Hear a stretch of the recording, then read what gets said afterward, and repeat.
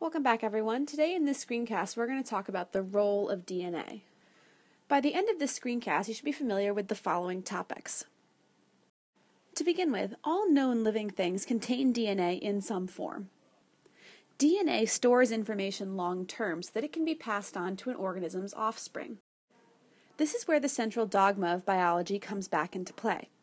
DNA contains a unique genetic code, and this genetic code tells the body how to make RNA, and RNA is the instructions for creating proteins, and proteins are going to be what helps create the body structures.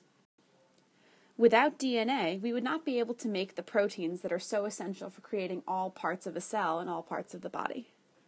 We saw in our last screencast that DNA looks like this. Remember that we called this shape the double helix.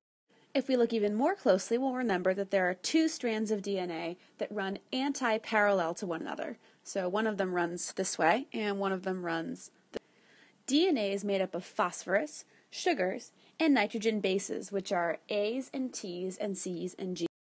Remember also that A only pairs with T, and C only pairs with G. Before we move on, see if you can figure out what the complementary strand would be for this string of 9 nucleotides. This should be what you got. This is only a tiny section of what could be an entire human genome. In reality, the human DNA molecule has about 3 billion of these base pairs, so pairs of T's and A's and C's and G's. The combinations of base pairs and the order in which they are presented is extremely important because these can code for creating certain proteins. For instance, this section of base pairs that's outlined in red might create the proteins that make the earlobe. Some of us have earlobes that dangle, and some of us have earlobes that are attached to the side of our head. If we were to change this sequence in any way, it might change the shape or size of somebody's ear. This section of DNA determines exactly which proteins are going to be made. When it does that, it determines the traits that the offspring is going to have. Much of the time, the DNA sequence is passed down from parent to child without being shuffled. This explains why you might have the same shaped nose as your parents. We call this section of DNA that determines what traits are going to be a gene. For the gene to work properly, it must have exactly the right base pairs, exactly the right number of them, and have them in exactly the right order. If any of those characteristics are confused or changed, the gene will not have the correct effect.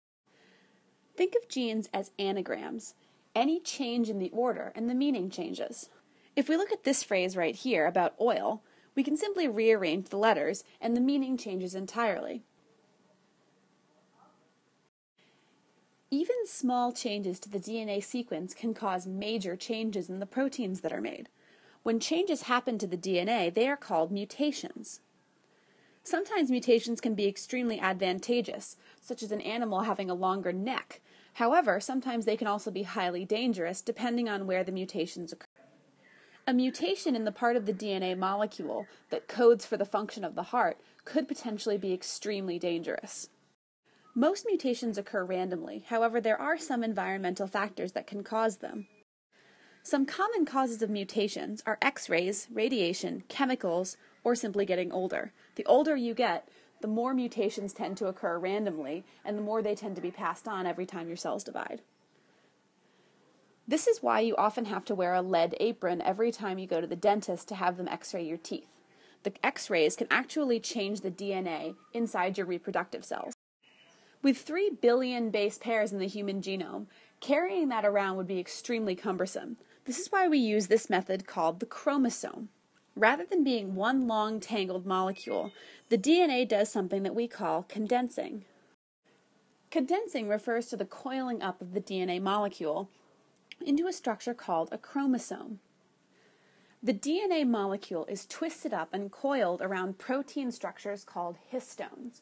This means that the DNA molecule is very tightly packaged, and it makes it much easier for it to be moved around.